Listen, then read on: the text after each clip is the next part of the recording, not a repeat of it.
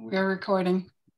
Hello, everyone. Welcome to this meeting of the Community Preservation Act Committee on November 10th, 2022. I'm calling the meeting to order at 6:02 p.m. Pursuant to the decision of the town of Amherst, which is permitted by the state, we are meeting remotely. I'm going to call on people now so that we all know that you can hear others and that you can be heard. So when I call on your name, just please acknowledge your presence. David Williams. Yes. Okay. Hello. Hello. Andy McDougall. Present. Robin Fordham. Present. I see the name beneath you, Matt, which says Sean Mangano on the screen, but Matt Kane. Hi, Sam. It says Matt Kane on my screen. No, it does for your name just below you. Michelle Labby. Present. Katie So. Hi, present. And I don't believe that Tim is here as of yet. I can hear everyone. It looks like everyone can hear me as well. I'd like to welcome one member back to the committee, Robin, who we're glad to have you back from the Historical Commission. And we have two new members, Matt Kane from the Recreation Commission. After Sarah stepped down, Matt's joined us. Great to have you. And Michelle Labby from the Conservation Commission. Welcome. We're going to have a number of presenters here this evening, and I'm uncertain if there's going to be public comment, interest, or not. We've allocated a short time period, 15 minutes. If we run out of time, that is to say, I don't want to delay presenters when their time arrives. So if for some reason we were to run into any overtime, I would probably truncate the comment and move to presentations and then continue thereafter. So I don't see a lot of folks in the audience, so I think we're doing well from time period. So I'm going to stick with the standard agenda. And our first item on the first thing we need to do is to identify someone to take minutes. And Andy was kind enough to do it at our August meeting. I had done it in the meeting in June, but we do need a member to take minutes. And I'd like to indicate that the sessions are recorded and access to those recordings is made available to all members. I use them when I do minutes. And we also have a template for the minutes that can be utilized as a starting point. So with that being said, is there anyone who would be interested to volunteer at this time to take minutes for this meeting? I'm happy to do it, Sam. Wonderful. Thank you, Katie. So Katie will take the minutes, and each meeting, for those who are new, we have to have a member identified to take the minutes. We alternate essentially. Great. So the first order on the agenda is to approve any outstanding minutes. Now we have only one set of minutes that were updated and placed in the agenda, which is the minutes from our August 25th meeting. And I know that a number of individuals communicated minor edits to Andy directly. So I'd like to open up the discussion if anyone has any further edits to the updated minutes that they wish to request. Silence is good. So looks like the minutes as updated by Andy seem fine. So we'll need a motion to approve the minutes of the 25th. Would anyone like to make a motion?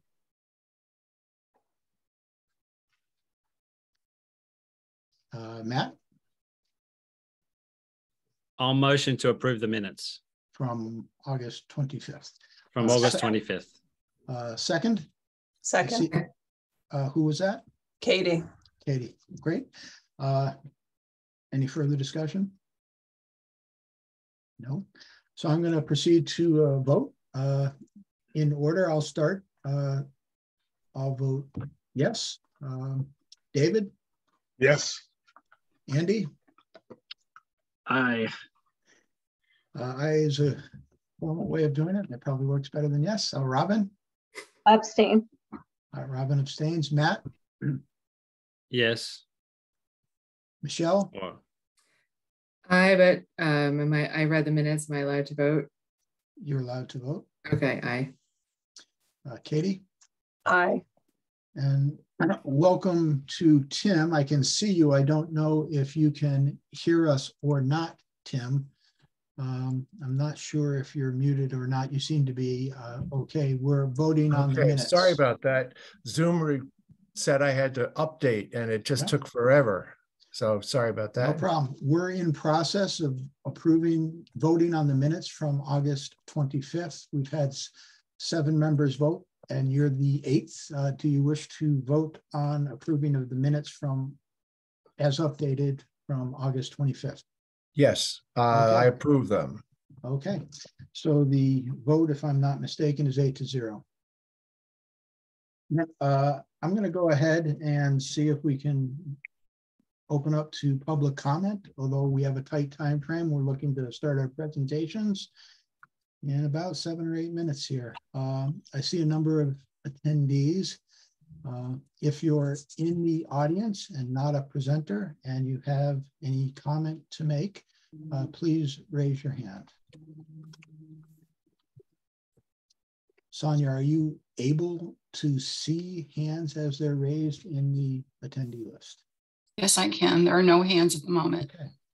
I'm not seeing any hands raised either. So I think we're good in that regard.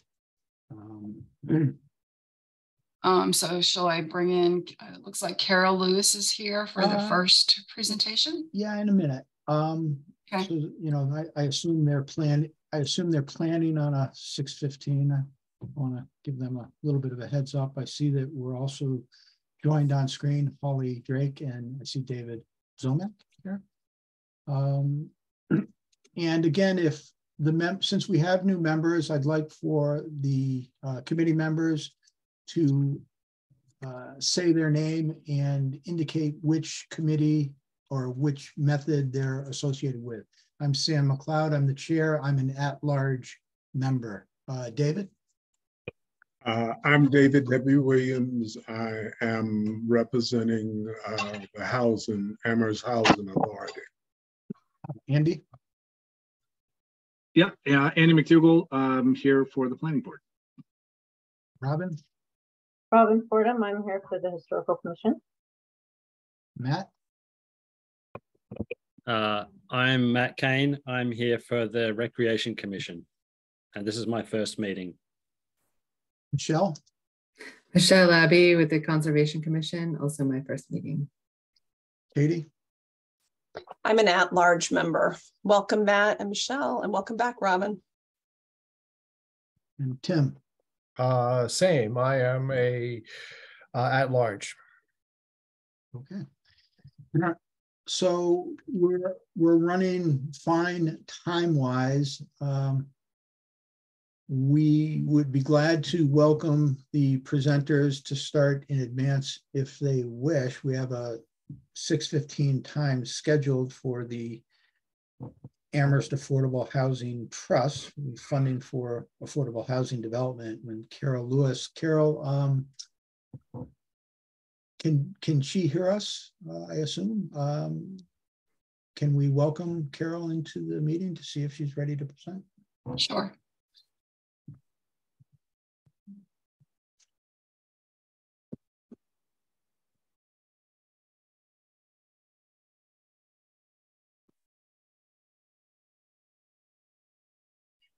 Hello, I'm Carol. I'm one of 2 Amherst Municipal Housing Trust co-chairs. I actually have the presentation to make, but I would love it if my other co-chair, should she be as an attendee, were allowed in the room in case there are questions that she might want to answer. That's Erica Payday. Okay.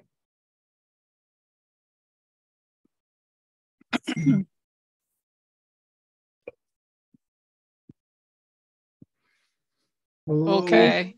Erica. Thank you. Thank you. So I never having done this before, but here we go. Good evening, and thanks for the opportunity to present what we have to say. I presume, you've all had things to read already and answers to questions. So what I want to say is, I don't think it's a question for any of us in Amherst that Amherst, like so many other places, needs more affordable housing.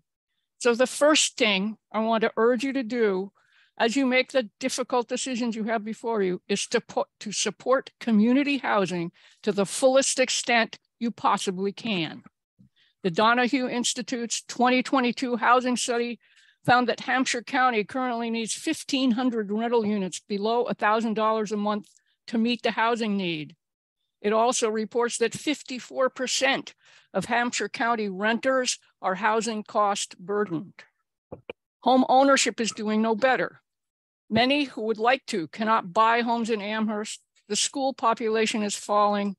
And in Massachusetts, the home ownership rate for people of color at 35% is only about half of the rate, 68% for white people. And it's home ownership that contribute the most to reducing the wealth gap between Amherst's BIPOC and white residents. To the point of the Housing Trust, as one of the few entities that can hold CPA funds without first identifying a specific project, the Housing Trust is in a unique position in addressing this housing situation. You do your funding work annually, for which we are most grateful. But we meet monthly and could meet more often should we choose to. And so we can meet needs that cannot be anticipated a year in advance. When a project already in progress comes up short, given something like unexpected price increases, we can help fill the gap. Witness the East Gables project at 132 Northampton Road. When a pandemic hits, we can set up a program of emergency rental assistance, as we did in the COVID pandemic.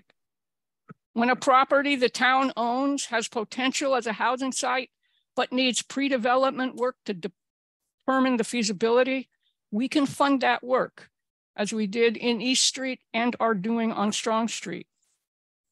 Because there are fewer sources that can be used to fund home ownership projects, we can also significantly contribute to the funding of those projects essential, as I said before, to Amherst's efforts to reduce the wealth gap between our white and BIPOC populations. And when a promising property comes up for sale and must be acquired promptly to retain the possibility of affordable housing development, we can help in that acquisition, as we did with the Belchertown Road property. And I have an important sidebar here. Amherst is many things, but one of them that is not often stated is that it is a fixed and finite land area. Much of that land cannot be used for housing at all because it is protected farmland or open space, because it is wetland or protected habitat. So missing an opportunity to acquire land that has an affordable housing potential is not easily remedied. The trust can do the things that I've just mentioned, as well as others. However, we can only do it if we have money in our accounts. The funds we have at present, approximately $610,000 that are unencumbered, may be fairly quickly exhausted by projects already in the pipeline. This would render us unable to step in early to add to that pipeline by doing something that needs to be done on a short timeline, something unanticipated in time for CPA proposals, something we have not even thought of yet that has the potential for more affordable housing in Amherst. I think the things that have been submitted have spelled out more specifics than this, but this is what I wanted to say to you tonight. And so we're open to questions. And also, if my partner, Erica, has something to add, please do.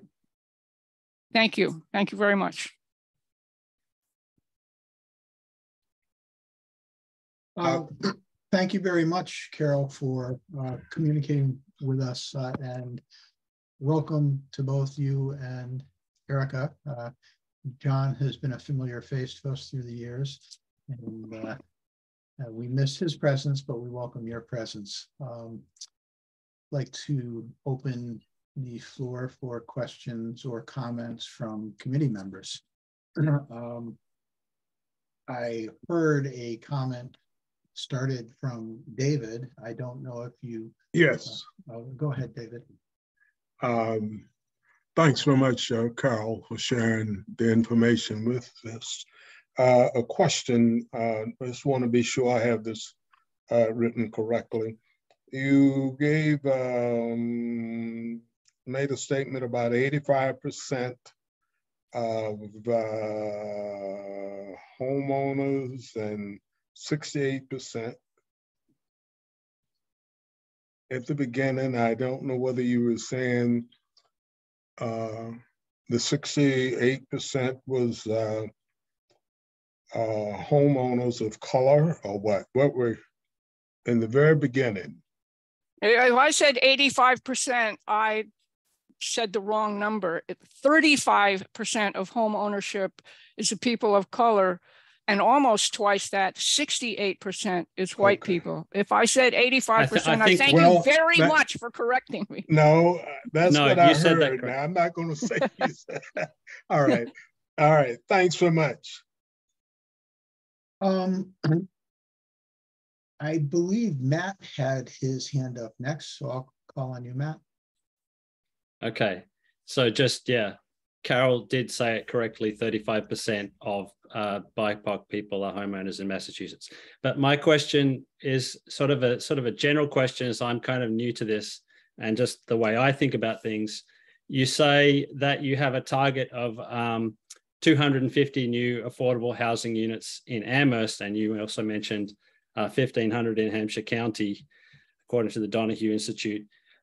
What sort of time frame do you anticipate having those be built over? Is that kind of a 20-year objective? And sort of the same question really is, how many per year on average? Obviously, it's not the same every year, but how many over, say, a 5-year period would you hope to be getting built? I don't really mean to be flip, but kind of not enough. The 250 target started out as 225, I think, and it was part of a 5-year strategic plan. That 5 years has ended, and we have certainly not built that many units. I don't actually have a count. The proposals that are coming up to you next are going to increase our numbers significantly when they're completed. But it's kind of, I can't think of what is a good analogy, but it's when there's an opportunity, the thing is to grab it because you don't know when there's going to be another one. And so production has been spotty. The project at the East Gables project at 132 Northampton Road took years to get to the point where they could even break ground. And most projects are like that. It took Valley CDC years to even find a property that they could buy to make it conceivable to do the project they wanted to do there. So there's so many things that have to come together. I mean, we would like to have done 225 to 250 houses in that 5 years. We didn't. So maybe the next 5 years has the same goal, but it's so spotty, Matt. I'm sorry, I'm not having a very good answer.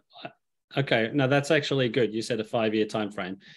Sort of a related question is, so if you requested 500,000, like per year, I guess is what you're hoping for.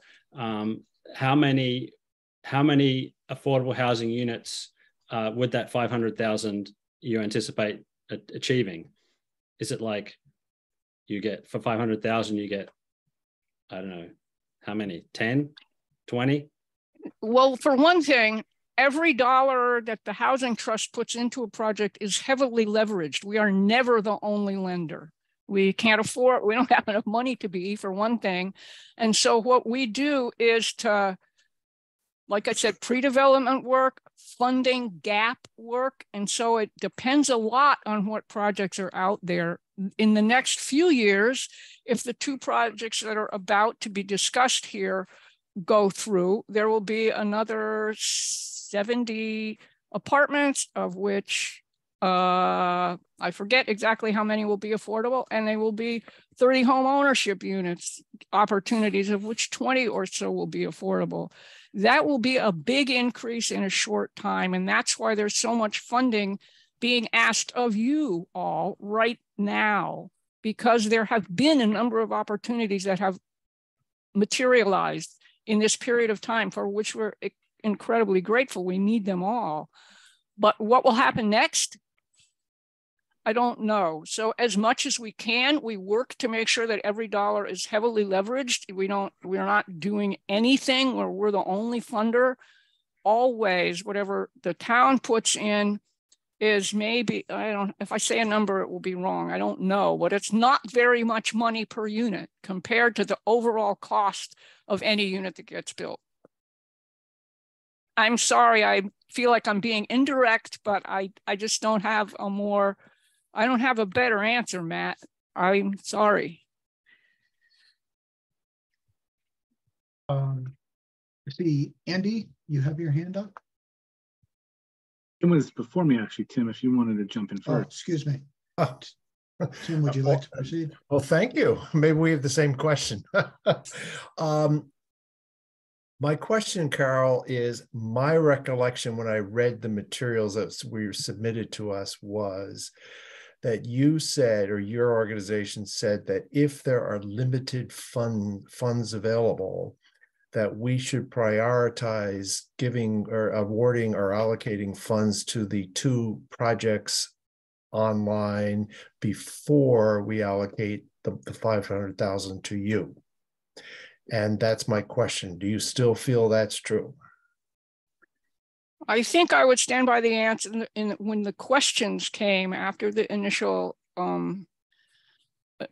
submission. What we said in that case was, please fund all of it. I understand you may not be able to fund it fully, but I think it would be a mistake to not to fund us at all.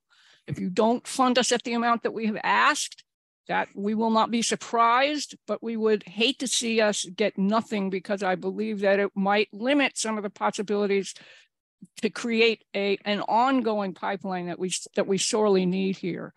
So I don't remember actually saying quite what you're describing, but well, frankly, I may be wrong. I didn't pull it up, but that's my recollection. I just wanted to see what your answer to that was. So thank you. Andy. Thanks, Sam, and thanks for the presentation, Carol. Actually, my question was, I did have one that was kind of similar to yours, Tim, which was, is there, would there be a minimum that you would be willing to take? But since you've addressed that, I guess there are three projects from your write-up. It looks like three projects that we've recently purchased the land for. Do you think would the money you're asking for be primarily used to supplement those three, or to continue to add properties to the pipeline? And then just, I guess, kind of strategically, is there a backlog that you're worried about if we continue to purchase properties but haven't developed them? Is that the most effective use of our resources? If there's a backlog, so the three properties, I'm just wondering, in the past it's helped, a property came up, you could just go and buy it right away. Would it be beneficial if we actually bought a fourth or a fifth or sixth property with this money? Or would it be more beneficial for us to throw that into the full completion of each of these that are in your application? Does that make sense? I believe I understand the question. If I understand, you're saying, maybe we should use this money to just put it on the projects that are already there. Maybe we should use this money to try to create possibilities for more projects. Which one is more important? Is that a gist of it? That's a better way of putting it than I did. Yeah. The answer, the answer is it depends. It seems to me that trying to make those kinds of decisions in generalities without the specific situations in front of us doesn't work very well. So if we have a choice between a project that's almost built or something, and somehow it really needs something in order to not collapse, that's really important. But so is getting other things to be in the pipeline. Part of the thing is it seems to me very, very difficult to make these kinds of determinations globally in advance of the actual situation in front of you that you need to deal with. So I don't have an overall answer. I really think it depends on what the specific possibilities confronting us at any particular time are. I hope that's not I hope that's an acceptable answer. It seems to me the truth. Sam, I see Dave Zomek has his hand up. I'm not sure if you can see that or not. If you're finished, Andy, with that question, that would. I probably am. I wasn't sure if Dave wanted to comment on that as well. Dave Zomek, everyone, I see your hands up. Do you have a question or a comment, Dave? Sure, Sam, if it would be appropriate, and Carol was okay with me jumping in here. I think Carol has kind of outlined the conundrum that we're always in, right? That we want to support projects that are currently on the tarmac, and you're going to hear from them. I see them in the attendees list, and we're going to hear about two really exciting, important projects, one in North Amherst and one in the East Amherst Village.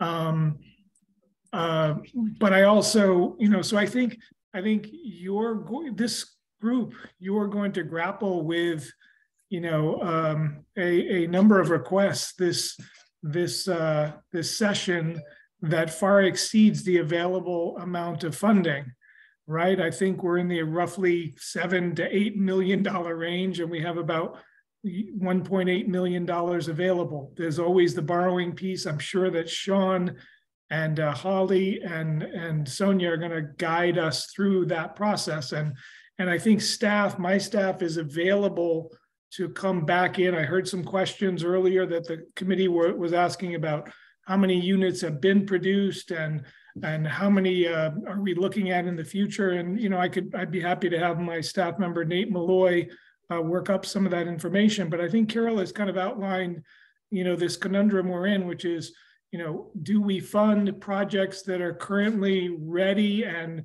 have other funding, have already leveraged other funding? I think in my mind, that is crucial that we take a look at the projects that Valley CDC and Wayfinders are going to bring before us and really look at those with a critical eye and say, what is a realistic amount of funding that the town can provide for them, whether it's CPA funds that you are allocating or looking at or recommending to the town council this round, or whether it's funds that are already, as Carol indicated, I think the trust has about $600,000 in their coffers. The town also has some funds available for affordable housing, and I think we need to look at those all in a group, if you will. So I think there's some decisions to be made. I guess what I would say about future projects is we're also in an unprecedented time, as we all know, with costs rising astronomically. So I think we'll hear that from Wayfinders, we'll hear that from Valley CDC. So we've got to be realistic about how many units we can leverage, how many units we can support. And it is going to take years. This is not something that we are going to dig our way out of in 3 years or 5 years. This has got to be an ongoing process for the next 15 to 20 years. So I think we need to look at a long horizon for building units. It does take years. Every community, it takes years to build affordable housing. So anyway, I'll stop there, but staff is here willing to help you and willing to provide you with more data as you need it. Can I just add a quick follow-on? I'm sorry, Tim. Is that all right? Yeah, we're getting tight on schedule for the next presentation, but if you can be quite quick. Yeah, and it's just a quick point. You actually hit on one of my concerns, Dave, which with construction costs rising, would it make more sense to invest in the construction and development of projects than to, have money available to purchase future, properties for future development. So. Thank you, Andy. I'd like to remind the committee members that we can pose questions to applicants after the presentation. We'll have time to continue if things come to us. I saw one other hand up, Matt. If you'd like to place if it's a quick question, we could do so. If not, we're ready to move on. Do you still wish to ask your question, Matt? I can pose the question offline afterwards. Just send any additional questions to me, and I'll make sure that the presenters get it and get it back to you, to everyone. Thank you. I'd like to thank Carol and Erica for presenting, and we know it's these projects and the CPA is important to all of our applicants, and so thank you for taking the time and for being clear in your responses. We do have a busy agenda today, so without further discussion, I'd like to introduce or call into the meeting our next presenters, which is the Ball Lane Community Homes. I believe I see a number of folks in the attendees list. I have listed on the application Jessica Allen, and I do see that she is in the attendee list. Yep. You can bring her in. I'm a little slow at this, I know. Takes a little time.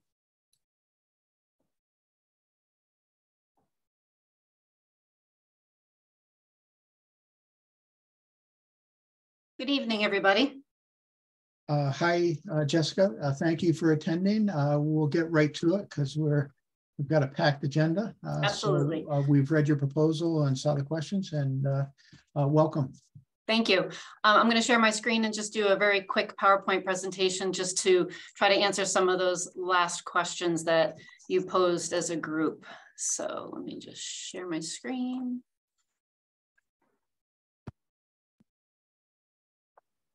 Can everybody see that? Perfect. Okay, so I don't want to spend too much time on the design because I feel like you've got a good sense, but it is a home ownership, affordable home ownership project looking to build 30 homes in 15 structures. So looking at duplex design, a combination of 2 and 3 bedrooms, looking to try to cluster the development in previously developed areas and protecting as much open space as possible. Building designs will be highly efficient, small footprints, passive solar design, and looking to have PV panels on all of the buildings to help bring down some of those operational costs for the homeowners. So first and foremost, the program goal is to build affordable first-time homebuyer opportunities for moderate income households. That is the primary goal of this project. But secondly, there is another set of goals. And a lot of this is driven by our primary subsidy provider, which will be the Commonwealth Builder Program, which is out of Mass Housing. And as Carol noted in her presentation, there is a large homeownership gap between Black households and white households in the state. The homeownership rates for people of color is about half of what it is for white households. And how this translates is in terms of assets. So as a direct result of the homeownership gap, the median value of assets for every $1 of a white household comparable is 1 cent to a Black household and 8 cents to a Latin household. So homeownership plays a major role in the equity gap that we see as a country. And there is a national goal to try to raise the percentage of Black households to 60% of over the next 20 years. Right now, nationally, it's at 43%. So in order to hit that percentage, there's going to be tens of thousands of new homes that need to be built across the country in order to try to reach this goal. So just a review of the funding sources for this proposed project. As I noted earlier, the biggest public subsidy provider is the Commonwealth Builder Program. They are the only program in the state that provides subsidies for homeownership, affordable homeownership developments. All of the other funding sources that are through DHCD and other entities are for rental. So this is the only homeownership program. It's only been around for a couple of years. It's a fairly new program. There's a couple of developments that are under construction in the eastern part of the state, but this would be the first in the western part of the state. The other two big percentages of funding sources are going to be coming from the sales of the homes, the restricted homes and the market homes. And you'll see as a total percentage of the request, what we're requesting from CPA is no more than 5% of the total construction budget, kind of hitting on those same comments you were mentioning earlier with the presentation from the trust.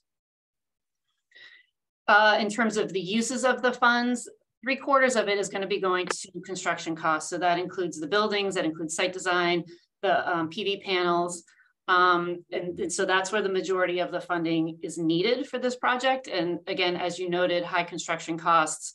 We've vetted a bunch of numbers with local builders. So we feel like our estimates are pretty on point. But this is where we're landing in terms of the uses. There was a question from one of the committee members in the questions that were sent to me about how did we get to that $75,000 number for CPA. So I just kind of want to walk through these. I know it's a lot of numbers, but I kind of want to walk through this chart a little bit. So this is breaking down the cost for the restricted units only. So it's 2/3 of the cost. So the acquisition, we paid $850,000 for the property in August.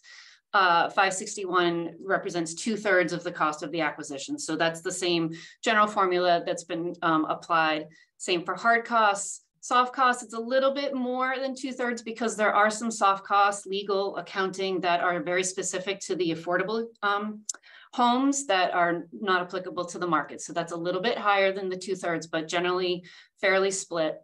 And then 2/3 of the developer overhead and fee. If we take all of that, we're looking at about $10.6 million just for the 20 restricted units. If we subtract out the sales of the restricted units based on our estimates of what we think we can sell these homes for based on the income restrictions, we still have a gap of about $6.5 million. Add in the $5 million that we're able to request through the Commonwealth Builder. Commonwealth Builder will provide up to $250,000 per affordable unit as a subsidy. So that's where that $5 million number comes from. Still gives us a gap of about 1.5. As I noted earlier, there's no other sources for us to go to at the state level to add additional subsidies. And with the construction costs as high as they are, we need to fill this $1.5 million gap. So we put in a request for $750 because we think that dividing it out by the 20 units at a request of about $37,500 per unit is comparable to what's been provided in the past. It's less than what's been provided for other homeownership programs and projects that have occurred in Amherst. So we thought it was a reasonable number if you divide it out by a per unit to ask for the $750. We're hoping that Amherst we'll start thinking about and figuring out a way to release ARPA money. So that will be another chunk that we will be looking at. There is ARPA money at the state, so we're exploring that as well. And then we have also in here $250,000 that we intend to request from the trust once we figure out where we land with CPA. So that's how we got to the $750,000 number under the CPA. As for sales pricing, I just, again, there was a question how we got to those numbers. So the pricing varies. It's going to depend on the size of the home, on the number of bedrooms, and the income level of the household. So the range is about $150,000 to $250,000 for the restricted homes. And really our goal is to make sure that a homeowner is not going to be cost burdened. So we don't want them to pay more than 30% of their monthly income on housing. So when we're doing our calculations, and I can get into the weeds of this during the Q&A if we need to, but just to give you a sense, we're setting a price at $200,000. A homeowner would be required to put a 3% down payment under the Commonwealth Builders Program. They'll likely need to go to either family members or go to a down payment assistance program to fill a little bit of that gap, bring the mortgage amount down. This is very variable depending on what the mortgage amounts are going to be in a couple of years when we get this project built. So when we modeled this, it was 6%. it's now at 7%. So as mortgage rates are changing, it's making it a little bit more difficult for a homeowner to be able to reach this number. But we are calculating because at the end of the day, our bottom line is we don't want this number to get over 30% when we're doing our calculations. Marketing and sales. So for the restricted homes, we are required to do an affordable fair housing marketing plan that would be overseen, reviewed, and approved by Mass Housing because they are the major subsidy provider under the Commonwealth Builder. They have already engaged CHAPA as their monitoring agent. The monitoring agent will not only just assist on the initial sales of the homes, but they will oversee all of the resales moving forward. So they are in it for the long haul. They're there for the long game. As I've noted, there's a lottery process that will occur that will have certain preferences based on Commonwealth Builder requirements and their preferences. Just also wanted to note that in the sample deed writers that I've received from Mass Housing, there is a preference in there for the number of household members to equal the number of bedrooms plus one. So really this is to prevent a situation where there's somebody's being overhoused, where you've got like a single household buying a 3-bedroom house. Now, of course, that could happen with the market rates. We would have no control over that. But in terms of the restricted houses, really trying to make sure that the number of bedrooms, that the sales aren't going to somebody who's going to have all this extra room that's not going to be used. And the provisions for the resales, which I've detailed quite, put a lot of detail into the response of your questions, are going to be held in 2 different deed writers that would be associated with each of the homes. So our timeline, if we've purchased the property, we're in site design. We were next going to be looking at permitting, all the funding requests. If everything goes according to plan and all of the funding falls into place, we'd be closing our financing in 2024, starting construction. And then we're looking to do a phased approach for construction at this point. And we would have all of the sales, home sales to qualified buyers done by 2026. So that is it. I'm happy to answer any questions that the committee has. Thank you very much, Jessica. Just committee members, we're tight on time here. So if you have questions that you want asked at this time, please try to be direct and as brief as possible. Tim? I can't remember. Were those PowerPoint slides sent to us in your written response? No, but I'm certainly happy to do so. That would be great. Yes. And just remind me, because I was taking notes too, what was the amount that you had in your slide for the request you're making of the Affordable Housing Trust? $250,000. $250,000. Okay, and I'll see that when you send the slides. Thanks. Okay, thank you. If you could just send those to me, I will put them in the packet for tonight and send them to everybody. Absolutely. Yep, I'll do it right after we're done here. Yep. I see a hand up, Michelle. Hi. I think it's a lovely plan. I'd love to live at that area. But my question is about the resource areas on the site. So there are some significant hydrological connections to wetlands south of the site and that run through the southern part of the site. And the Mill River is adjacent somewhat about 800 feet south of the site. But there are hydrological connections to some open space, wetlands, and then the river.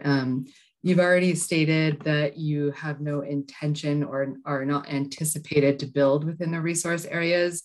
So I'm just, I guess, looking for some further intentions about that, given the cost gap that you just described, and that your intention is to build 30 to 32 units, but your max can be 35. If you have to fill that cost gap to go to 35, where are those houses going to go? And like, is there a possibility that you're going to further encroach on that southern riparian edge and into the wetlands? Some implications of that will be increased cost of mitigation for that and permitting in that wetland area, especially like resource buffers. So yeah, I think if we were to add any more units, right now the site slopes.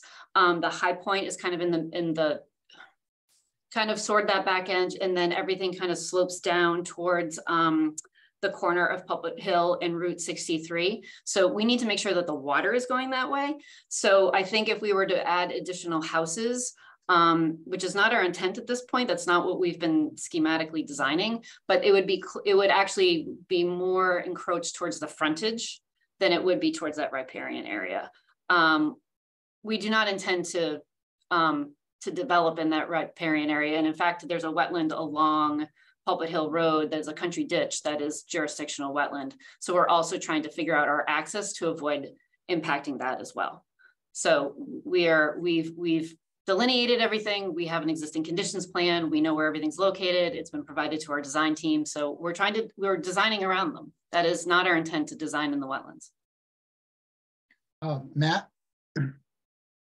Yeah, so I'm assuming the 250,000 per unit from the state is based on building just a standard code.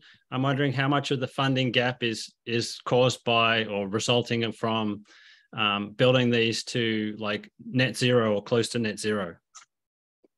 Yeah, so I think that the construction costs, I mean, the heating and cooling, I don't think it's going to be anything crazy. It's not like we're going to do geothermal like we're looking at some of our other projects. It's fairly standard, high efficiency heating and cooling systems. If anything would get value engineered out, it might be the PV systems that we're carrying right now at around $360,000 total for the project. So what I think if we ended up having to cut those costs, we would probably wire the houses for them, but maybe we wouldn't have the opportunity to do the panels themselves. But honestly, okay. I think there's enough. So you think the funding gap is just driven by construction being more expensive than the state budgeted for? Yeah, and the other piece too to think about is, and I think I put this in the response is, at East Gables, we have one building, one basement, 4 main walls. Yes, we have interior walls, but so this is, you've got 15 different structures. So just having 15 different basement slabs and 15 different construction, 15 different mechanical systems is going to be a higher cost than if it was just one building with a bunch of units in it. Okay, thank you. Mm-hmm. I have one last question for you. It was asked if a preference can be provided for eligible families that have lived in Amherst for a certain amount of time or in the area. And in the response, it indicated that the zoning board of appeals can inquire, and if the municipality can prove to the state there's such a need, they can require up to 70. Can you quickly explain how that works? Because sure. The assumption from my end is that, there certainly are families in need in Amherst who might meet the criteria. Yeah, so we intend to permit under the Chapter 40B permitting, a comprehensive permit, and under the comprehensive permit guidelines that are put out by DHCD, there is a section on local preference, and they're very specific about how that local preference works. I've confirmed with Mass Housing that they follow the same guidelines. So what it is during the permitting process, the Zoning Board of Appeals would make a request for local preference at a certain percentage. It cannot be more than 70%. It certainly could be less than 70%. So I guess that's kind of what I'm challenging Amherst to think about is, in a community that's majority white with a program goal that's trying to increase Black homeownership, what is that percentage? I think if you wanted to put a percentage there, that makes sense, but what is that number? And I think the town has to do a little bit of digging and maybe a little bit of research to determine what that number would be.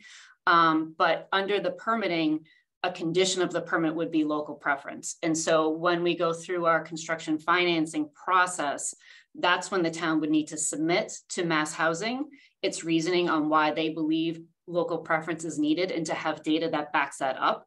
And then Mass Housing would review that and approve it. And then when we move forward with the lottery process, that would be part of the lottery process. It would be very specific within the preferences. So we would have certain preferences listed. Local preference would be one of those preferences, but we would also need to make sure that they're eligible under the Commonwealth Builders Program, under the requirements.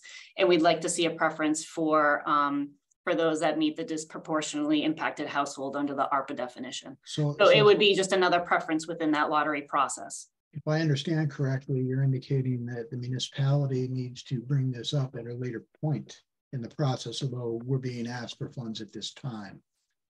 Have you had other examples where committees might have interest in gaining further clarity on that, or is it kind of just a timing issue where one has to depend on the zoning board as opposed to the CPA committee related to it? Sure. I mean, I think it's a timing issue, but I think if the CPA committee feels strongly about that, I would say during the permitting process, you would want to put some letter into the ZBA boards and let them know that this is a preference of the CPA committee as well. Thank you. I appreciate it. You've been very quick and thorough, and I'm sorry that it's a bit of a compressed time period for you. No problem. Committee members, we can ask questions again that we may not have had the opportunity to come to us later. So I'm going to say thank you, and we're going to move on to the next presentation. If we have other questions, we'll certainly be in contact with you. Okay, so you'll email the questions I don't need to stay on until the end of the meeting. I just want to make sure. Okay. You're welcome to stay on. But we're not, it wouldn't be part of the plan for us. Okay, I didn't want to vacate and then have a question, then have me not be here. So no problem. Okay, very good. Thank you, Sonia. I'll send you the presentation now. Great. Thank you. So Sonia, if you can bring in the Wayfinders folks. I've got the name of Diane Smith here. Now we're running a few minutes late here, but we're going to just carry that time forward, of course.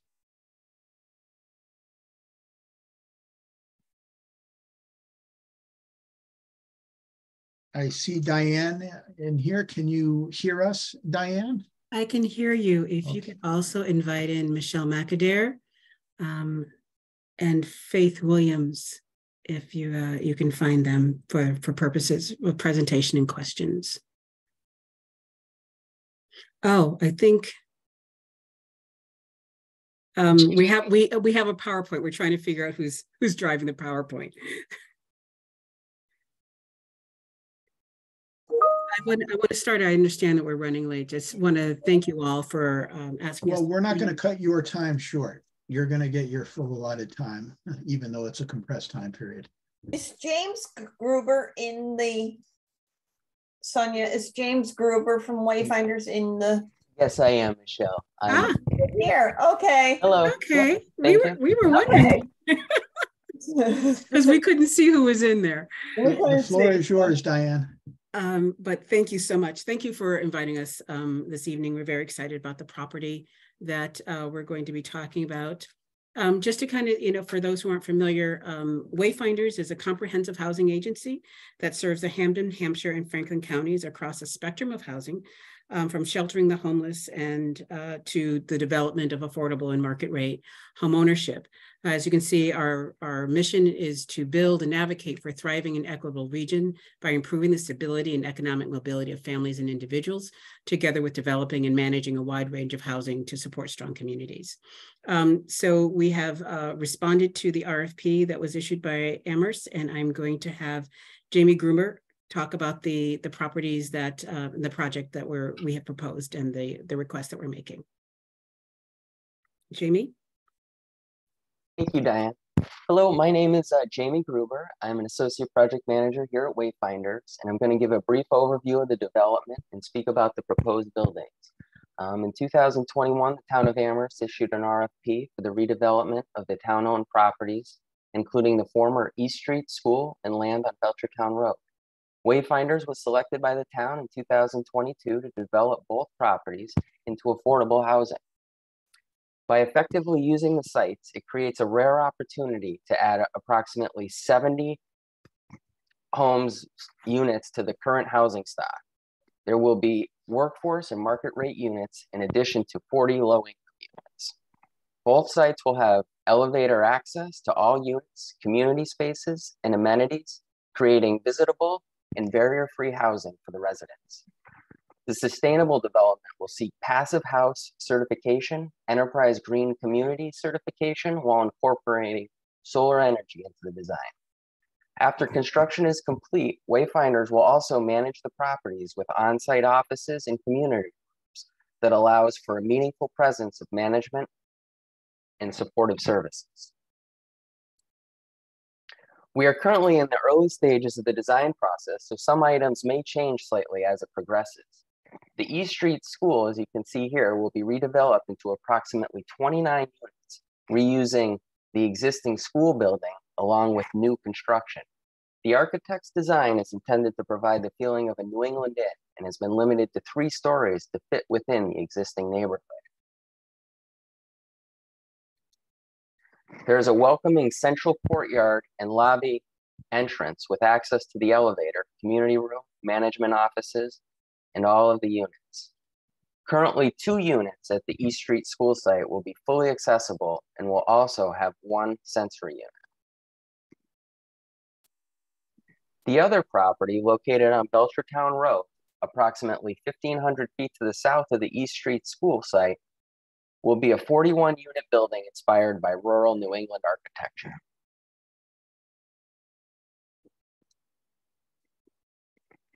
As part of the design process, the town of Amherst encouraged us to bring the buildings closer to the street to provide a village feel with the parking area tucked behind the building. We are planning 3 units at the Belchertown Road site to be fully accessible with 1 additional sensory unit. I'll now pass it back to Diane to discuss the benefits of the CPA funds. So thank you, Jamie. So we've made a request for $1.8 million of CPA support, funding support, to this project, which total development cost is $30,610,000. So the overall ask would be approximately 6% of the entire commitment. The reason that this is so important is that when we're looking for state funding, they want a demonstration of local support for affordable housing, which makes this particular development proposal more competitive when we're competing for other funding and tax credits.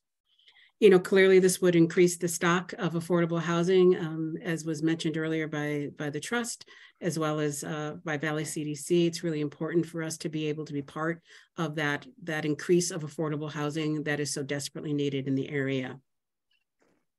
The money that we're proposing, the use of the $1.8 million would help us on some of the early stage work for planning and due diligence, but it would stay in the project throughout. So that it's not similar to a pre-development loan where that would be repaid. This would stay in the project and help to fill any other gaps that are available or that show up in the property. The way that the state runs their application cycles is that when you have properties that also have a local support, that expedites the funding process. So it makes it more competitive, but it also makes it more that there's more opportunity for additional awards in the future. So if we go through a process of the first time, we have another sort of bite at the apple when there's local support. And we have had quite a bit of success in Amherst. As you know, we've got Butternut Farm and Olympia Oaks already in Amherst. They have been very successful projects. We've been very pleased with our partnership with Amherst. It has been very, very successful, and our residents and tenants are very happy where they are. We'd like to continue with that relationship. So that's the reason for the request and how we would use those funds should you decide to move forward with our request. We'd be happy to answer any questions. Thank you, Diane, for the presentation. And I'd like to open the floor to committee members to ask any follow-up questions. Matt, I see that you have your hand up. Okay. Yes, thank you, Diane. And my question is why? So Amherst is providing the land for both the Belchertown Road and the East Street School site. Why is that not considered a local contribution? It is, but they also want to see a financial contribution. Okay, couldn't we just you purchase those properties and we donate the money back? We've already signed the development agreement. Well, okay, but I mean the value of those is significant. The value of those, like we paid already $700,000 for Belchertown Road, and the East Street property is currently assessed at $2 million.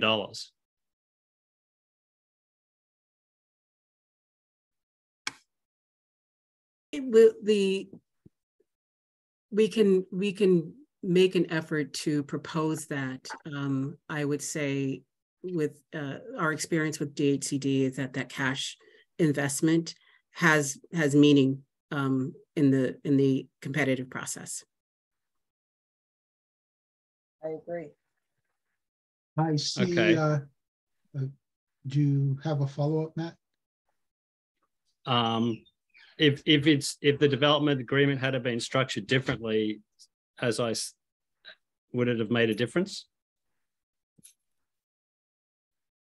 Had it been structured where we purchased the property, or that the town provided us the funds to purchase the property? Is that the question? Yes.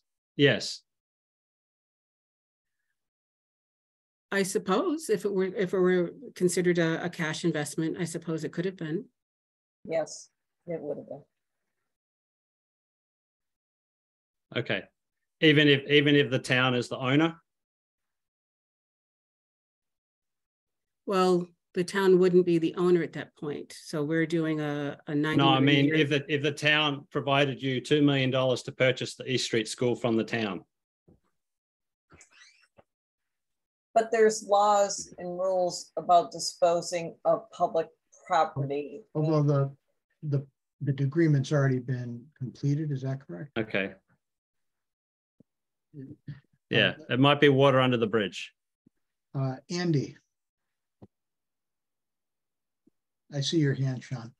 Andy McDougall. Sam, yeah. my response is specifically in response to Matt's. Can I just give a quick... is that okay, Andy? If Sean jumps in. John Mangano, Town Finance Director. Thank you. And Matt, you may be aware of this, and Dave, I don't know where you are if you're still on the call, but so we did a request for proposals when we sold the properties. So we advertised it and we received multiple proposals, and there was a review committee that evaluated all those proposals. And I think at that time they knew that it was part of the proposal that there might be additional funds needed down the road. So it's not a surprise necessarily to the town. But if I'm not saying that. I'm just saying we already made a contribution. Why doesn't the state consider that a right? No, contribution? I agree with you. I feel like that should be part of the value. Totally. Yep. Thank you, Sean, for providing that added information. Andy? Yeah, thanks, Sam. And thanks for the presentation. My question, 1.8 million, which is close to the total funds we have. If we couldn't provide all of that, is there a way that you would want to split this maybe between the properties? And if so, how might you prioritize that so we could perhaps think of a smaller number if need be? Michelle, and you've been managing the budget. Yeah, I know. And so we're developing it as one project. So when we come into the Zoning Board of Appeals for the 40B count permit, it's going to come in as one development, even though it's two sites. So the Department of Housing is going to want to see this as one budget. So a smaller amount would just mean less for the overall project. Okay. Okay, thanks. Tim. Yes, I was looking at your sources of funding, and I did not see any request of the Municipal Housing Trust. Or am I misreading that, or are you not requesting any funds from them?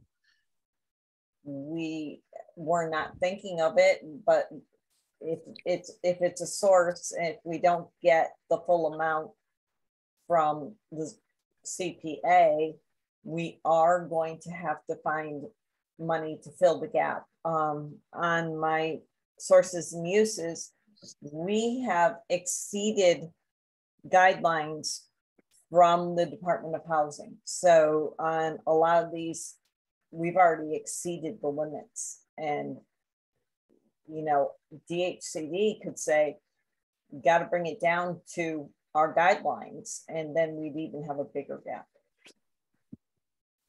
Okay, thank you. You're welcome. Matt, is this a new question, or did you? Yes, I have a separate question. And sort of a follow-up directly to what was just said. How much of the cost is driven by specifying this to passive house standard versus something like net zero or near net zero? The passive house, I would say, is close to, you know, passive house, the solar, it's in excess of 1.5 million. Okay, so that is significant. It is significant. Would you consider changing that to bring the cost of the project down? We may have to. It's just a reality. Right. To keep everything, you know, especially the solar. You know, the solar. Yeah, or you could just, right. I have a quick question, and I see that Dave Zomack has his hands up as well, and I certainly want to get to Dave. Dave, is yours an extended discussion, or is it a quick comment? Why don't you ask? Okay, Chair Sam, why don't you go first, and I'll follow you. Thanks. My question for whichever of you wish to answer, it may be Michelle, it may be Diane. The town is donating or has an arrangement with the land for the project, and I saw that it's a 99-year lease. I'm uncertain what transpires in year 100 under the current proposal. And it may be that you don't know as well, but I guess I could ask the question this way. Under the current proposal, does Wayfinders own the land in year 100? The ground lease and the land development agreement is actually silent. Okay, so in which case, if it's a lease, that land would remain with Amherst, although the building is being constructed with the costs all associated by Wayfinders. So is it reasonable to assume that in that long distant future that there'd be a need for some form of renegotiation regarding lease? There, either that or an extension, another 99-year. I bring this up having occasionally been intrigued at the Panama Canal having a 99-year lease, which did come up, and Hong Kong as well, having a 99-year time frame. And those in the long term, there could be interest for Amherst residents. Thank you for answering. David? You're on mute, Dave.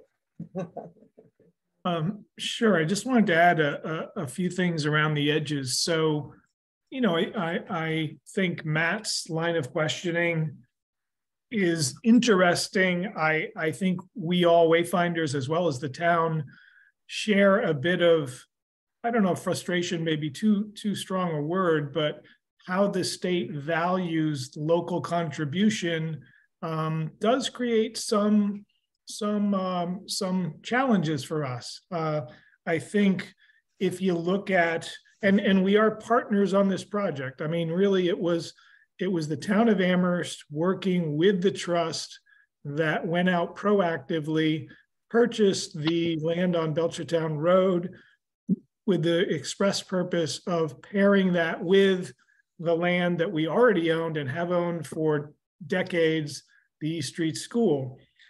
I think, Matt, I might not have heard you correctly, but I think were you looking at the assessor's records for the East Street School? Did you reference $2 million? Correct.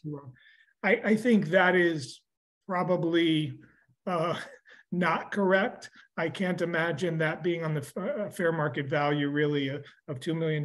However, I think if you combine the East Street value and the Belchertown Road value, it certainly is $1 million plus. We, you know, in-house, we probably consider it about $500,000 or so for East Street, and then we paid about $730,000, I believe, for Belchertown Road. Correct. So call it, you know, round it out in this market to 1.5, 1.6. So there is some frustration on our part that the state doesn't consider that it's not considered a cash value contribution to the Wayfinders project. So setting that all aside, you know, we are partners with Wayfinders on this. We think it's a really good project. Again, I think you all are faced with this task, this Herculean task of deciding how much can be allocated per project.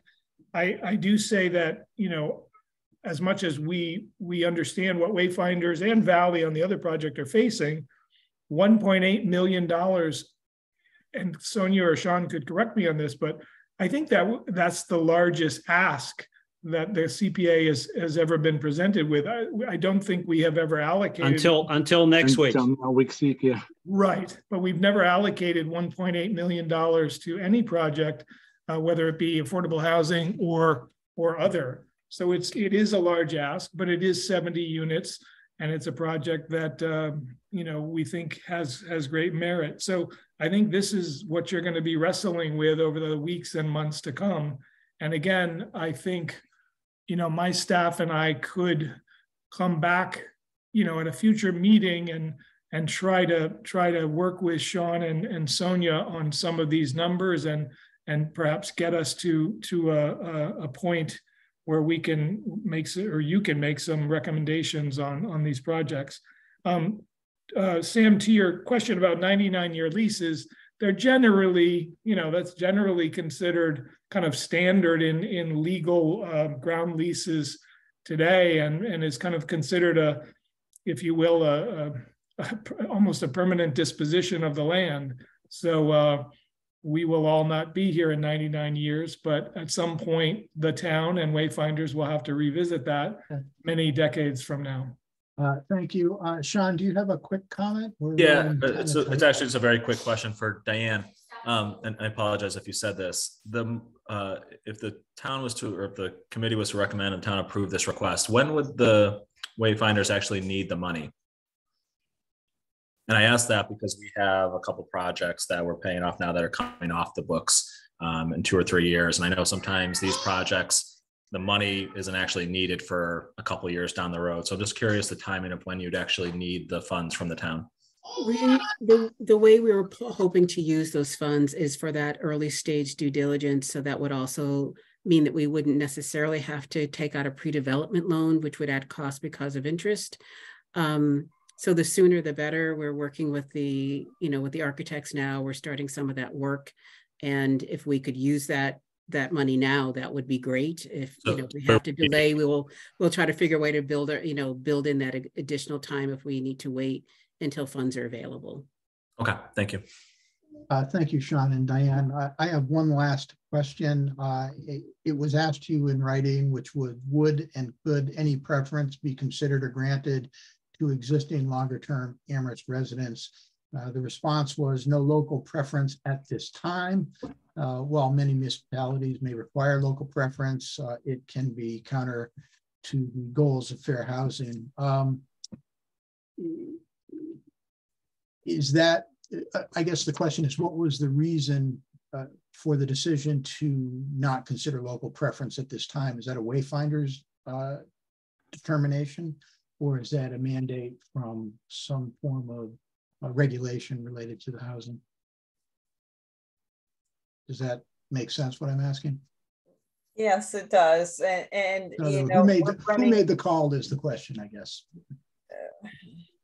We're running into issues right now with another one that has local preference, and it really isn't up to us. It's structured in the same way this one sort of is, and it actually has to go to HUD, and HUD actually approves it.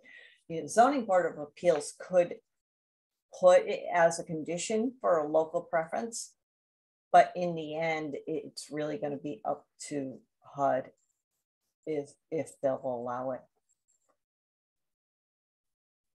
Okay, I believe I understand what you're saying there. I'd like to remind the committee members that any additional questions, there'll be an opportunity to send them in writing.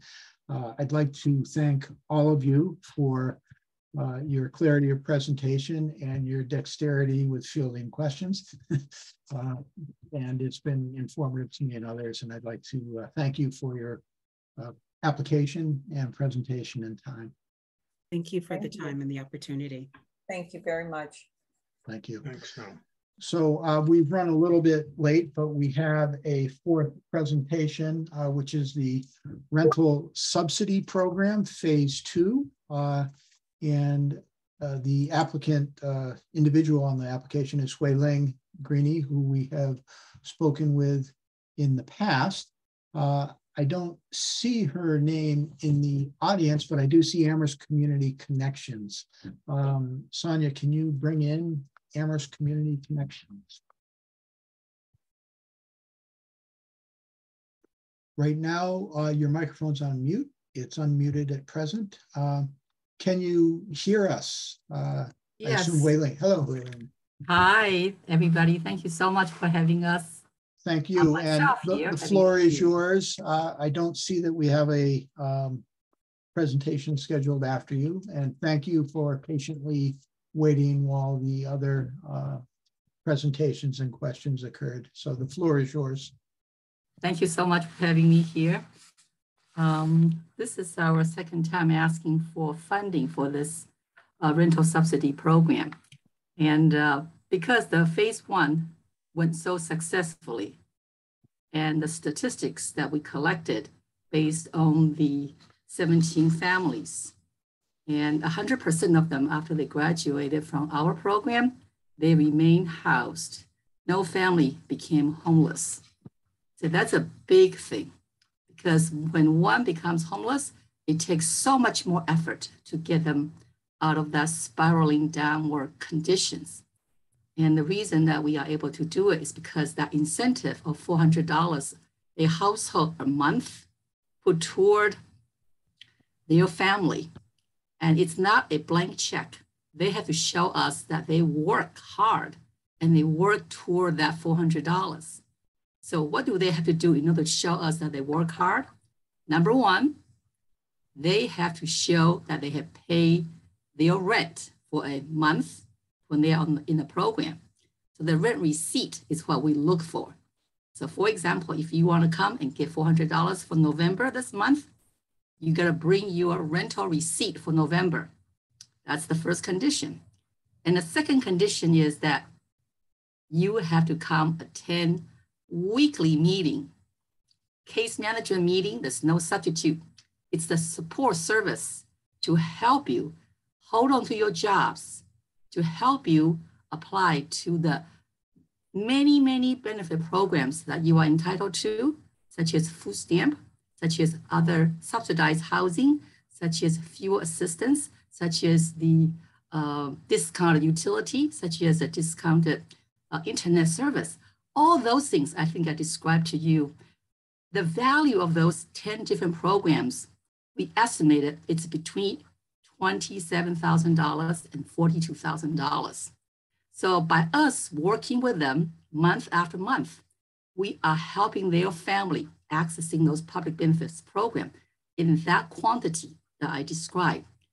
So case management is the key to stabilizing these families' housing. And that $400, once they get it, they pay other expenses, whether it's medication they need, whether it's extra serving of green vegetables on the table, they spend it, they see fit, but there are conditions. So at the end of the day, the 17 families, half of them are families, we support them on the average of 15 months. And the other half is individuals, no children in the family. So the average cost per applicant on the program is about $6,000 for families. And for individuals, it's $3,000. Now I want to give you a number to compare. When families are behind on rent, they could get up to $18,000 during the pandemic of RAFT money in order to pay their back rent. But that money from RAFT, no string attached, and oftentimes people, they go back to owe landlord money. And in our program, they don't do that. They use the money they get to pay expenses, but they have to save the money to pay their rent first. So because of that very successful program and the fact everybody stay housed and 100% of them were working, they work hard in order to make their rent payment. So we have the ambition. I really appreciate that the committee is working hard to get affordable housing to be built. And I'm just so heartened to hear that Wayfinders is hoping to build 71 units at the price tag of $1.8 million application, hoping to get from the town. That's very excellent. But the families today, when they are paying rent month after month, they cannot wait until the 71 units are built for them to get into. Now they are paying between 50% to 90% of their income to a rent. That's our statistics. So to wrap this up, actually this program, by you giving us the money to pay for the subsidy, it's basically money you give to us, we hand it to them. But we have to go after another huge grant, which is CDBG, to provide the support service. And without the support service, the rental subsidy simply doesn't work. Money, it's a for short-term solution. But if you money plus support service, that's a long-term solution. So the experience we have had based on the phase 1, we want to ask for money to support 12 families instead of 6 families. And the consideration has to do with the fact we have to hire caseworkers to do management of these 12 households, and the job market is tight. I cannot hire caseworkers if I only give them half-time position. So in order to make it work, I have to go raise funds to hire a full-time worker to provide the service.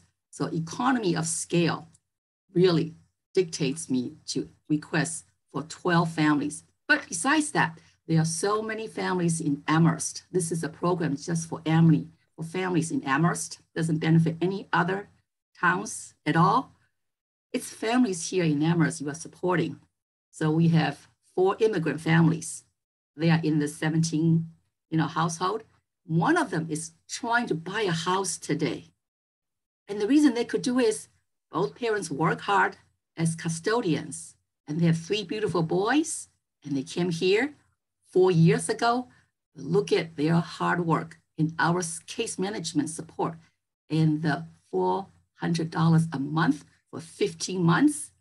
Today, the family is thriving and they are looking to buy a house in Amherst. So with the questions you might have after I submitted our response to your 8 questions, I welcome additional questions that you might have for me. Thank you very much, Waylon. It's always good to hear from you and your clarity and passion related to your presentation. Same. How do you say your last name? I'm sitting here thinking McLeod. Well, it's pronounced many different ways by different people, but it's properly pronounced McLeod. McLeod. Yes. Well, we have a board member. His last name spelled a little bit differently, but it's McLeod. Thank you. Thank you. There's a few of us in different places. I'd like to open the floor to committee members to ask questions. I see one hand raised. Matt, if you'd like to ask your question, Waylon. Yeah. Hi, Waylon. I understand the case management model, and I think that's great that you can move people from being in a situation where they're not managing to where they are managing. My sort of question is, if it's worth so much to people to be able to access all of those other funding sources, why do we also need to provide them $400 a month? And then secondly, why couldn't we just provide them $400 the first month and taper that off over the 15-month period? Well, to answer the question you have, Mr. Kane, those programs that you have to apply, and our general population that we are working with, they are low income with limited technology access, lack of computer, lack of internet connection, and lack know-how. The online application means I understand that they need your help to do it, but once you explain to them the value that's out there, why don't they just come to you for that? They come to us to apply to these programs. We help them, but month after month, they have different programs. They have different problems happen. It's not just after you apply to these 10 programs, you are done. So they have different, challenges. For example, during the pandemic, we have families, they have no money to pay their rent. So they cannot get the money we provide. And yet we help them access RAFT program. And that's something happened during the pandemic. We have money sitting there, up to $18,000 you can apply, but we cannot anticipate what month they are going to be falling behind on their rent. So the continued help for those months to help them deal with life challenges, to help them grow strong, it's a wise investment. It's not a one-time deal. Think about yourself. In your life, maybe, you are doing well. I'm not a good example. So I guess the problem is that I'm just trying to stretch the money as far as possible. Mm-hmm. And the second question, I'm sorry, I didn't hear your second question. Like if you could start at $400 a month and then taper that off, that would only require half the amount of funding and might be able to achieve the same result. Yeah. They are paying so much of their income toward rent, between 50 to 90% of their funds for rent. So just that $400, stress is a killer, kills you.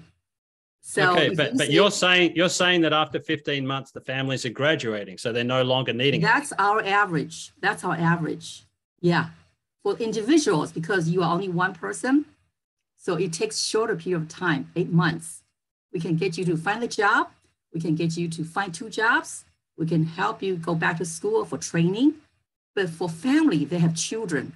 So both parents, or oftentimes it's a single parent household, the mother has to work hard. And we have to help them secure a babysitter or find funding for childcare. And it takes longer to help family to get through and be able to come out the other side. Thank you, Hui-Ling. I see Robin has her hand up. Robin? Yeah, I just wanted to make a quick comment about how challenging those social services programs can be to access, and knowing that they are not all, that they're awarded at different income levels. There's not consistency year to year with benefits. It's not quite as simple as you apply to everything and you're getting $25,000 a year. So I just wanted to make that comment. Thank you, Robin. I have a question for you, Hui-Ling. I see that in the questions, you indicated that the target population for the subsidy program are families and individuals. Although this evening I'm hearing you talk about families. I'm wondering, of the 12 targeted groups, is it in fact that you're targeting only families at this time? Or might there be some individuals as well? And how does that typically break out in terms of how many in the past? I realize there's a limited sample size. Yeah, well, in the past, we had 17 families in the program, of which 9 are families and 8 are individuals, households. Okay. But in terms of the screening process, we target families, individuals living in Amherst, and they have to be rent burdened, paying more than 50% of their income toward rent. And then the third criteria is that they have to be at some point at risk of becoming homeless due to rent owed to the landlord. So by the time they come to us, they're already in deep trouble, and we have to help them get back I have a follow-up question. I don't see other hands up, so I'll ask it.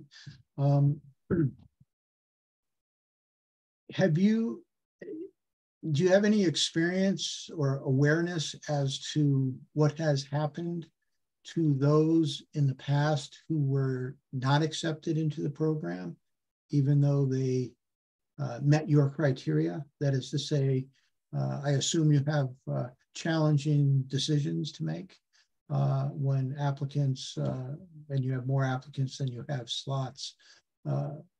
What type of outcomes have you seen, if you're even aware, for those who have applied but not been accepted? Okay. Mr. McCloy, maybe I can give you a more general understanding because we do not follow those 24 families, but by and large, our agency serves over 600 households a year, and almost 100% of them, they are either extreme low income or have no income. And about half of them, they are people of color. And also, by and large, about half of them experience homelessness or they are at risk of becoming homeless. So the reason people become homeless, many reasons, but realizing that you have to pay rent in order to have a roof over your head. You might have mental health issues, substance use disorder you are experiencing. But if you don't have money, you don't have housing. It's that simple. So to answer your question in this convoluted way, what happened to them? I can only, based on our experience working with the families, 99% of them who are not in this program, 50% of the times they experience homelessness or at risk of facing eviction. So I can tell you that's the picture of the families or individuals we cannot help. But I can also share with you families who are in the program, by and large, their outlook is so much better. Thank you for answering that. I have a follow-up. If anyone else raises their hand, I'd be glad to call on you. In your target population, you have under A, meaning first, Renton Amherst. I believe a few years ago, I asked the question, I'll ask it again.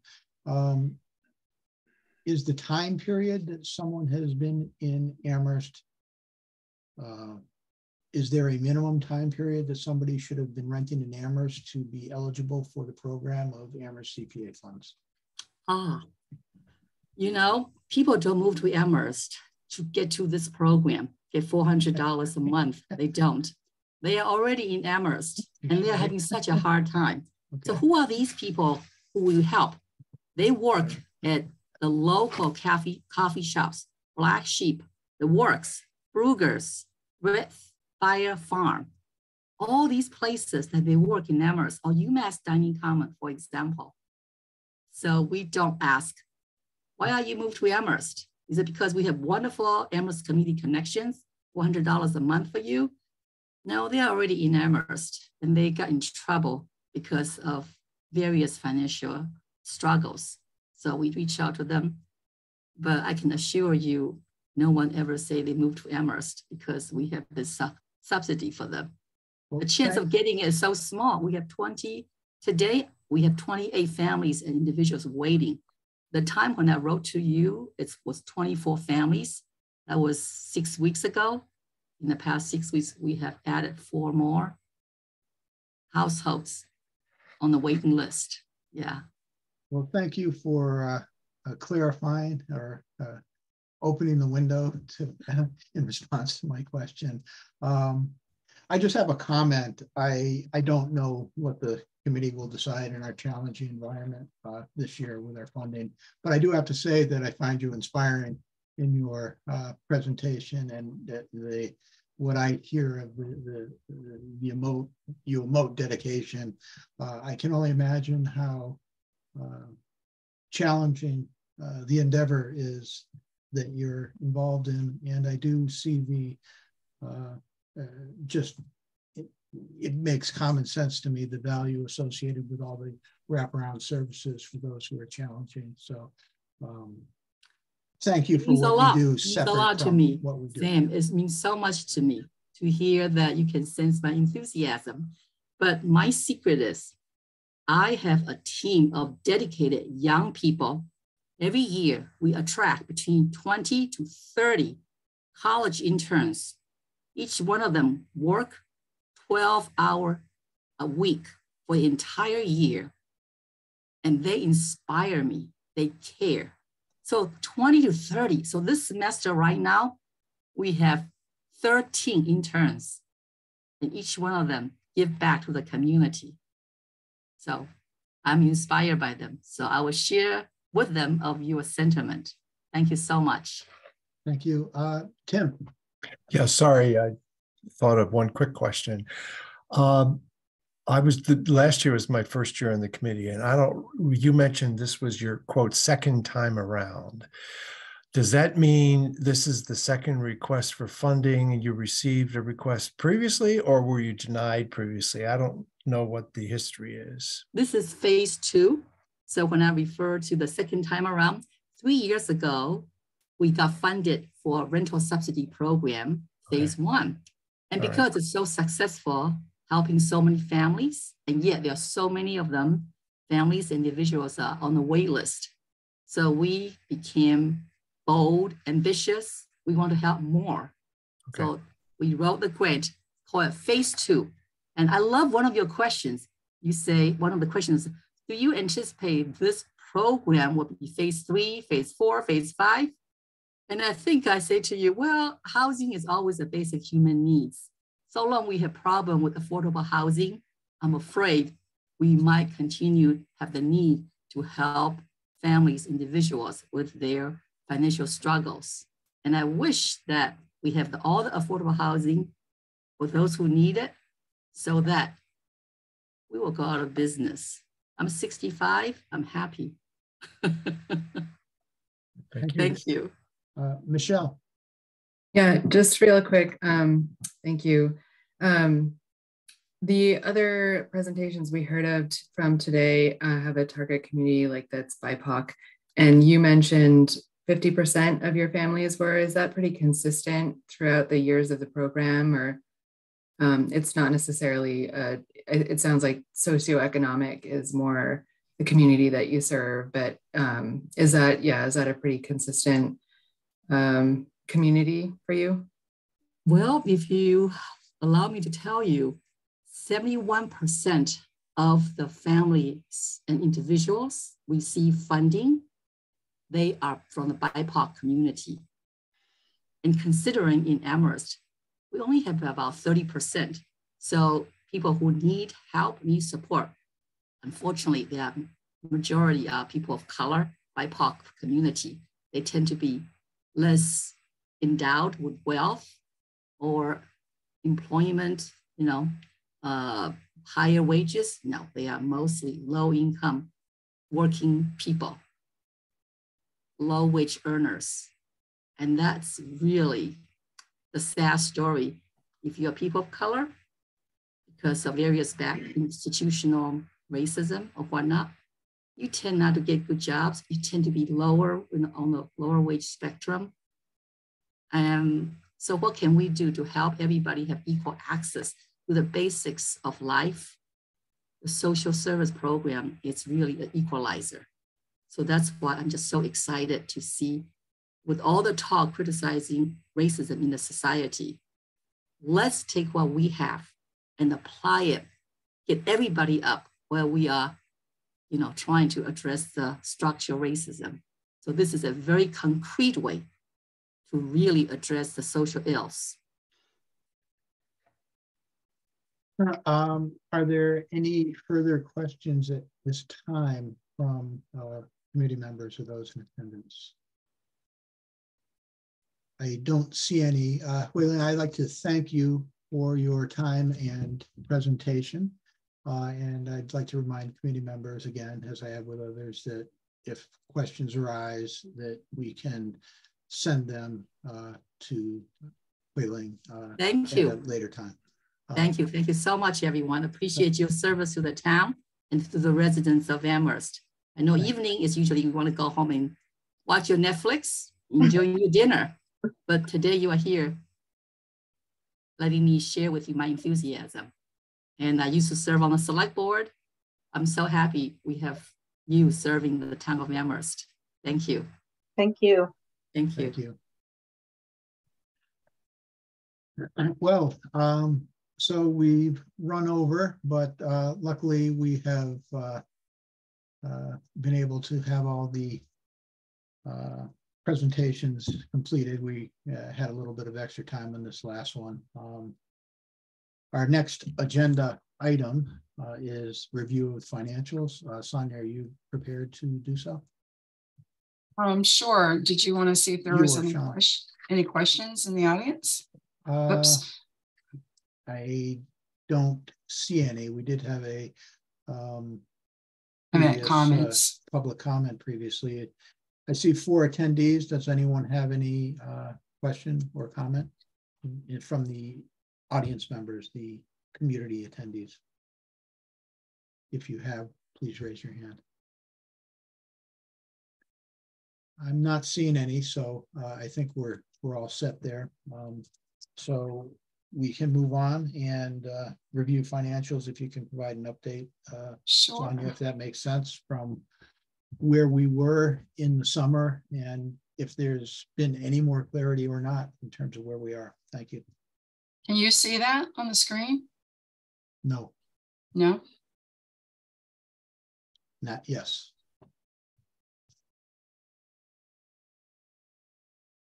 If anyone can't see it, please raise your hand. I think we're okay, Sonia. Okay. So although, for the actually, could you enlarge it? That is to say, shrink the area of focus so the font will appear larger on screen. I can do my best, but I can't read it. I'll do my best. See the colors and the. That's a bit better for me anyway. Can other members see this? Okay, they seem to be able to see it. So. Okay, so for those new members on the committee this time, I just want to explain that our CPA budget is based on estimates, just like our operating budget. So there's a bit of guesswork that goes along with this each year. Our actual balance that we ended as of June 30th of 2022 was 2.3 million. And the first box up here is fiscal year 23. So we have to kind of follow through fiscal year 23 to get to where we're at for fiscal year 24, which is what's available. So we ended with 2.3 million, and we estimate what we're going to take in for surcharges. We had an estimate of $1 million coming in for surcharges, and that's a very conservative estimate. We try to keep these conservative. State match, we have an estimate of 350,000 for an available FY23 budget of 3.66. We had appropriations in 23 of 2.346, and then we budgeted a reserve of 533,000. That gives us an estimated amount that we will end with of June 30th of fiscal year 23. That will get carried over to be our beginning balance for fiscal year 24. And again, that's an estimate. So once we close the books, it could be more. We are estimating a 1.1 million surcharge. And then state match, we estimate at 25% at 275, which gives us the 2.1 million. We have our debt service that we're obligated to pay at 443,460, which leaves us a balance of 1.7 available for fiscal year 24. But I want to point out that we budgeted a reserve of 533,000 for fiscal year 23. If the committee chooses to release that budgeted reserve and use it towards the fiscal year 24 proposals, we can do that. So that would add another 533,000 to that. And we have to budget a reserve because once we can only use estimated receipts until we set a tax rate. Once our tax rate is set, then we can't use estimated receipts again. We can't come back later on and say, oh, project came up and we might get a little more money. So we estimate a little more money and appropriate from that. We can't do that. The only way we could appropriate anything is on borrowing, unless we have this reserve in place that we can appropriate from. So did I confuse everybody? So at this point, we have 1.7 million, but if we use that 533, that will get added. Also, I want to point out that way up here, the estimate for state match is at 350 right now. We should be receiving our actual state match, and it's based on the fiscal year 22 surcharge, what we collected. That's what they base the percentage, the amount they pay us. Right now, we're expecting 22.35%, but we just got news that that might be higher. So we should be receiving that by the end of November. So that might increase our balance a little too. So this is going to evolve through the time that we're going through this process. So there'll be an update, periodic updates on this. Did I totally confuse everybody? I understand it. I have a question for you, Sonia. My understanding is that we have a challenging funding time period in fiscal 24 and perhaps fiscal 25. Do you happen to know what our debt service might be in future, as in 2025, approximately? I'm asking that in the context of when the time comes for us to consider the reserve. Here's our fiscal year 24 total right here. In 25, I believe it's a Jones Library collections room that might come into play in the high school track. Can this be enlarged at all?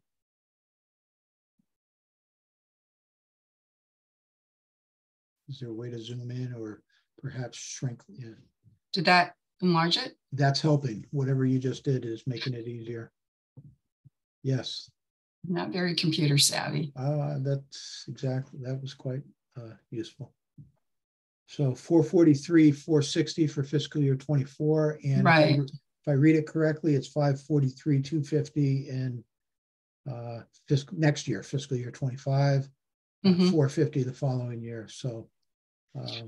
But these two down here, the projects haven't started yet, so that might even get pushed out further. So at this point, we're anticipating that we're going to have to pay debt service for them in fiscal year 25.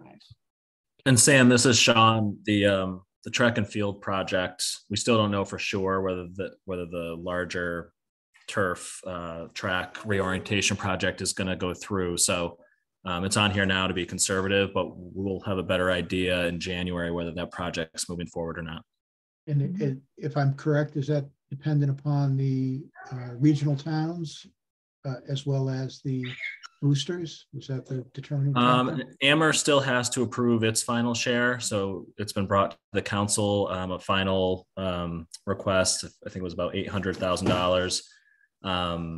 And the council wanted to wait to act on it until they got some more information. So the council still has to appropriate their last piece of the funding. The other, sorry for my child, the other towns have to appropriate their portions, and then there's fundraising that would have to happen.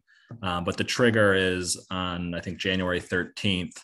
There's a certain amount that has to be raised. And if Amherst doesn't come up with its portion, it's unlikely that will be raised. Okay. Andy, I see your hand is up. Yeah, thanks, Sam. I love, by the way, not only does Sonia know the answer, she has an arrow pointing to answer the question. She anticipated that well. Yeah, so my question, similar, also related to apportions, is there any sort of fiscal guidance that you might offer in terms of what the ratio should be of those apportions to the actual the money we receive on an annual basis? And then maybe that could be like too loaded of a question. Do you know other communities, how they manage this? Is it a similar type of ratio? I guess the long story short is, any concerns if we take on larger projects that we need debt service for? Is Sean still on? Yeah. So we can certainly look into what other communities are doing. I think, Sonia and I did talk about this. The debt is pretty high right now if the Jones Library project moves forward and the track and field project moves forward for at least the next couple of years. You can see it gets up to over 500,000. We do have a couple large ones that will be paid off at that time. So there could be capacity to take on more debt later on, which is why I asked that question of Wayfinders about when the funding would be required, because we do have a little bit of a drop off in FY26. And so, but we can look into what other towns do, but it's up to the committee, sort of what you feel comfortable with. The more debt you have, the less new projects you can approve each year. So, we sort of look to the past to see where you've been. We're a little bit higher than where we've been historically. But it was for some, worthwhile projects. So it's really a conversation for the committee to have every year. But Sonia and I are a little bit worried that not worried, but we do think the debt is sort of at a higher point right now. And you should be, consider that as you approve any more borrowings. Thanks. Michelle, your hand is up. Although you're muted. Yeah, sorry. Sorry if this is in the table. I can't really see the whole thing, but I'm just curious for the reserve release, if you said that's a possibility for perhaps releasing more funding, and what proportion of that has been released typically in years past, or if there is a typical proportion released. Proportion of, are you talking about this sheet or the back to the budget sheet? So the reserves that we set aside, Sonia, the reserve fund. It's like $500,000. So that's sort of a sheet. So Sonia, can you explain why the reserve fund got set up? Because I think it's a little bit newer, right? Yeah. Okay. Once we set the tax rate, we can't use estimated receipts anymore, and the DOR requires that you have to have a funding source. You can't appropriate unless you have a funding source. So once you set the tax rate, even if there was money left over in the CPA fund, you couldn't access that unless you appropriate it as a budgeted reserve. So it's kind of like a free cash.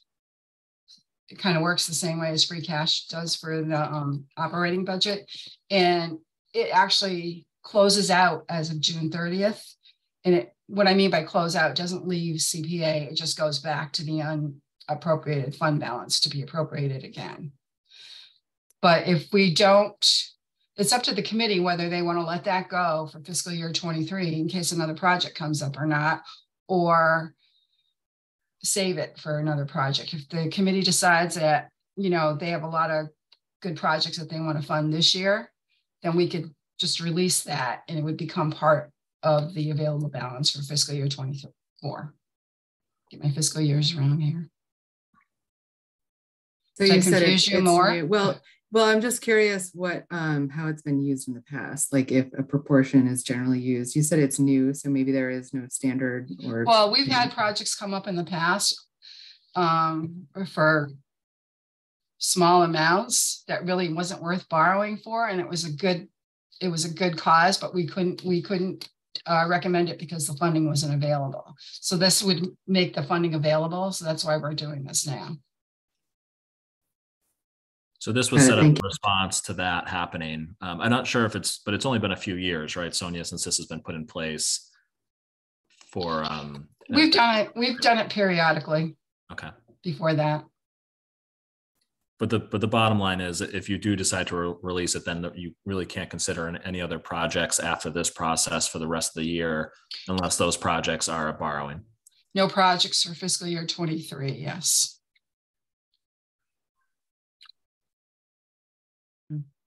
Robin?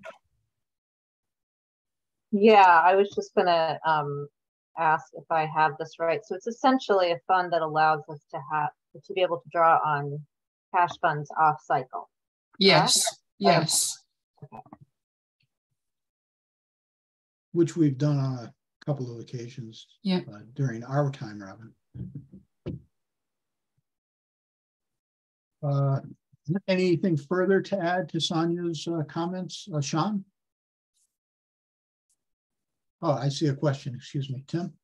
No, I was just, in sum, then we have about a little more than 8 million of requests. And if you add the debt in, it's around roughly 2 million to appropriate or expect.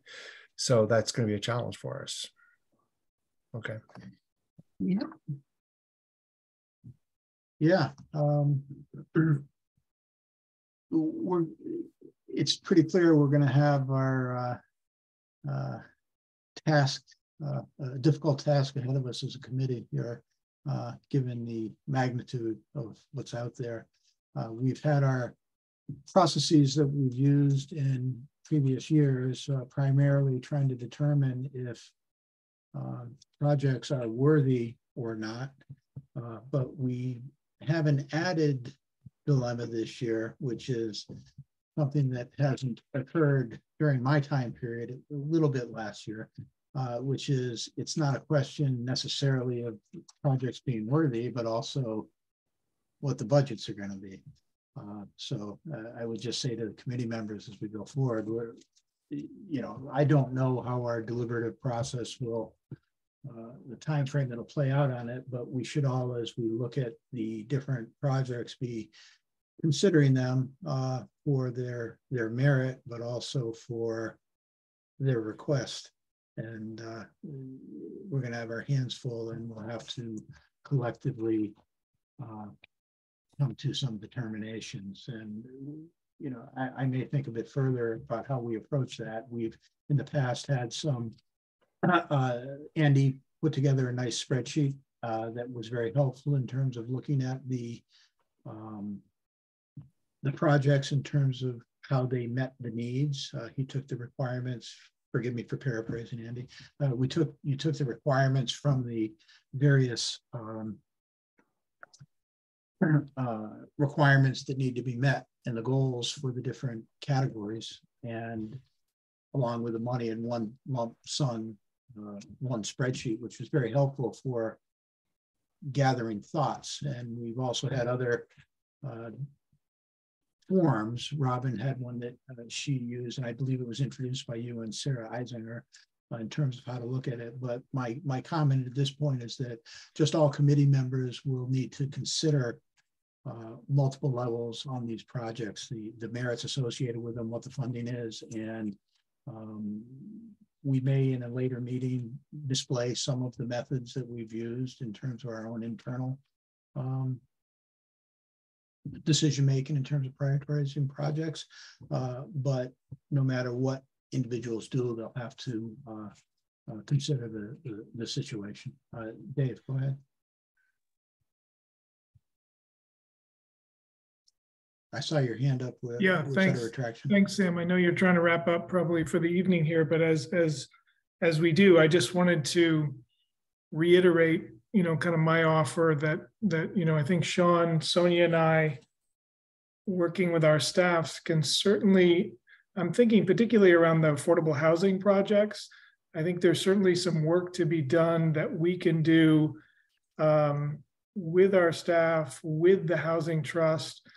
I want to remind the committee that, Carol referenced, that the trust is their current balance is around $600,000.